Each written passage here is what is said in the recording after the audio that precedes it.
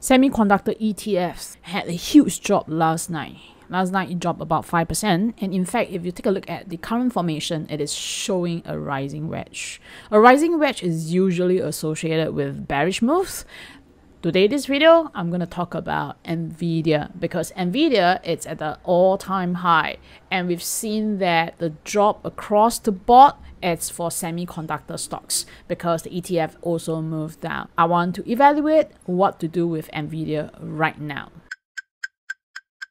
Nvidia is near to the all-time high. So this is the all-time high for Nvidia. Second, Nvidia is near to one of the previous high. Third, Nvidia is also near to this high point here. That's another third high. All these are all significant high. Okay, and I'm just going to mark in the third high with a blue line here. Few things. Number one, yesterday Nvidia dropped because probably technically it hit the resistance level because at all-time high. At the same time, with RSI is showing overbought situation. That means the RSI is near to the 70 and above the 70 levels, and as well as with the MACD is showing a little bit of a bearish divergence. That means as price goes higher, the MACD indicator moved lower. So that's a sign of a weakening strength as price continue to move up. If you take a look at the blue line here, Nvidia is still supported. The long-term trend of Nvidia is still up. My system is predicting that a strong support to reside at around 109.29 levels. That means that if it should come back down at around this level, Nvidia is still in an uptrend as long as it doesn't break below this level. Have you clicked the subscribe button? And how about a like? What I want to bring up was that yesterday, the drop of Nvidia was a slightly higher volume. Okay, we can see a little bit of a spike in the volume here, near to the high. So this means that probably there were quite a lot of transaction, and with the bearish close, maybe the market is starting to take profit on Nvidia.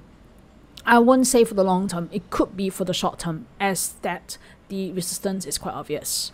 So in a way, I can only say at this moment, Nvidia is near to the support because we see here was the previous high, but at the same time, it is near to a resistance. The idea is that anything can happen. So if you have an existing Nvidia position, or if you want to trade into Nvidia, let's say for example, because the earnings is coming in November, then what can you do?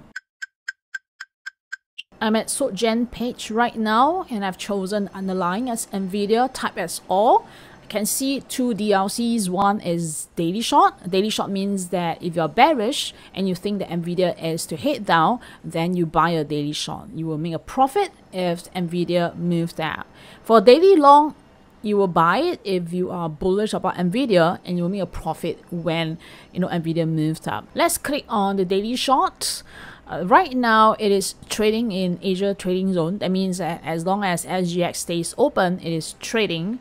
And the reference price is based on Blue Ocean platform. So that is aftermarket trading. Now, the way I see about using DLCs to trade into Nvidia is that you maybe perhaps think that very soon Nvidia might be moving because of an important event.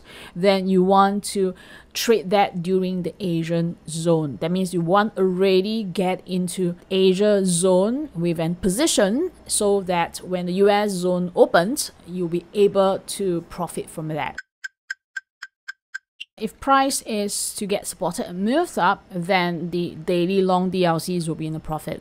But if price is to move below the blue line, then a daily short will be in profit. So it's at the critical level. We do not know whether it's going up or going down. But again, that the DLCs becomes an option for you to take a position. Alright, I hope that this video is useful for you to bring an idea into what you can do with Nvidia if you don't want to buy the stocks directly. And if you do have any other stocks that you want me to discuss, especially for US stocks, let me know. I'll be able to cover them, in my video.